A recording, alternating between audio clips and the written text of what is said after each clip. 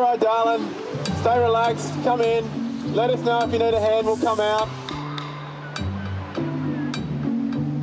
Bisho is a bit of a hairstylist. Carries a comb in his top pocket. Doesn't want to get wet today, and definitely doesn't want to get his hair wet. Stay calm out there, guys. Try and swim in this direction. If you need help, let me know. Bisho's trying to talk him in. Just relax, guys. Swim across the rip. Strips. That's it, guys. Stay nice and calm. Nearly there, boys. Keep swimming in my direction, guys. Oh, there goes the hand, Bish. You're nearly there. All right, mate, I'm coming.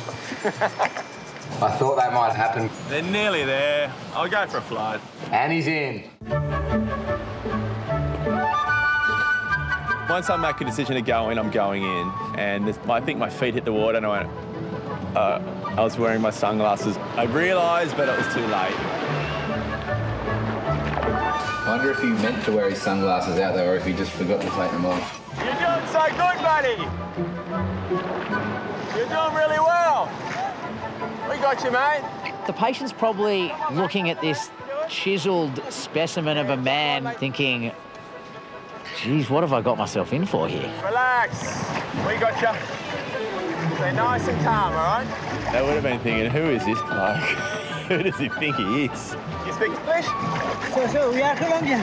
Colombian? Yes. OK, you got to lay down on the board. Lay down. They managed to flip the board, and I think my first reaction was just to kind of get my head above, keep my head out of the water. You gotta listen to me. Not many lifeguards can fall off with their sunnies, flip the board, and still keep their hair dry.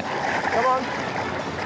It's like this, like your brother. I don't reckon salt water's ever even touched his hair, ever. All right, buddy.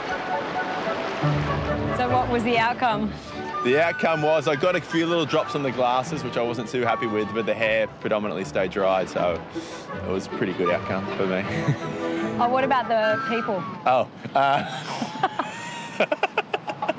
oh, the boys are fine. The boys are fine.